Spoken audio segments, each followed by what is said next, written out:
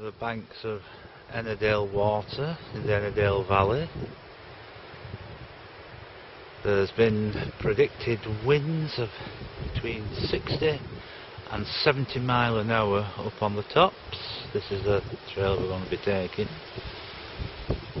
So hopefully by the time it comes time to climb out of the valley, it should happen that I'm filming and all of a sudden you see sky, land, sky, land, sky, land. The chances are I've been blown off the top. This is Susan. I'll be sending her first into danger because she's an intrepid woman and is frightened of night. Is that right? No. Here we are, a little bit further down the trail, walking by the shores of Ennerdale Water. There's a gill or a stream that's running down from off over the high stile hills. Beautiful, really tranquil scene. Is where the lake ends. We'll follow the banks of the River Lisa then, or the Liza.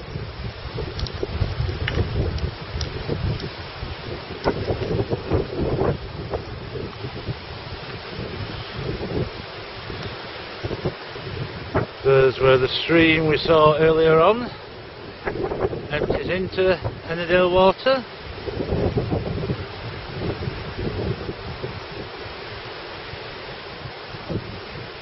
Oh, very breezy today.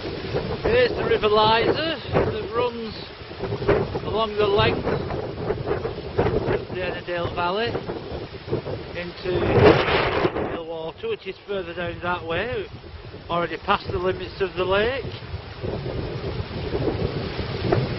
The breeze is beginning to make itself more evident.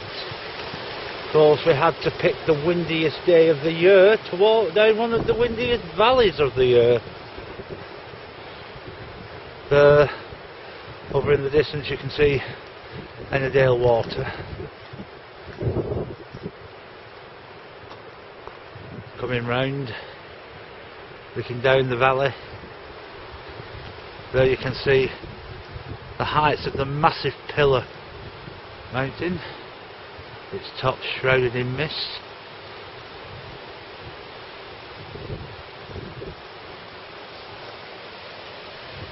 Over there is a wooded hill, and beyond that hill is Buttermere Valley.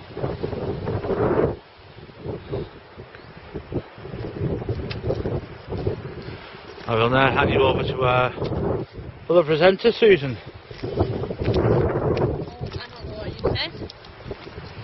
Can't get the staff. Now looking down the valley towards the Black Sail, which you can't see because they'll be hidden. But Susan's going to remind me there's High Stile, High Crag, Third Pillar,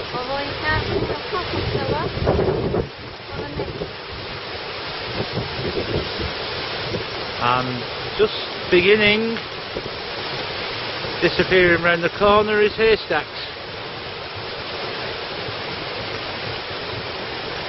And it's the rocky road we travel. I want a waterfall running off the side of High Stile, running round the mountain. And that's the River Lisa.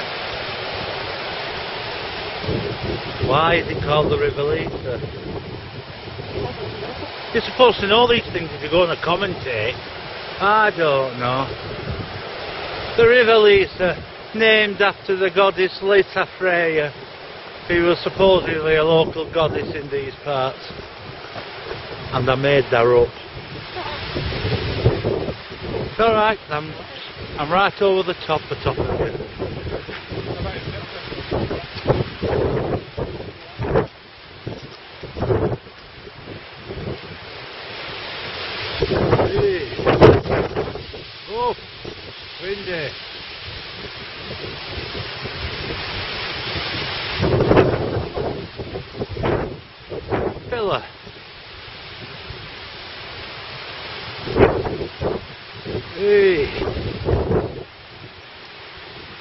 a big bugger that, isn't it?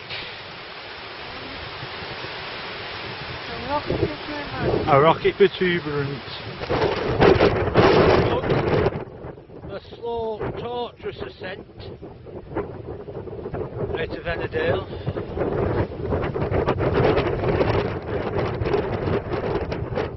That's where we've been.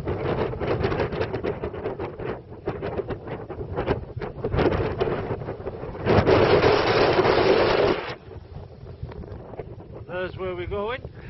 Up round there we hope. And it's bloody windy.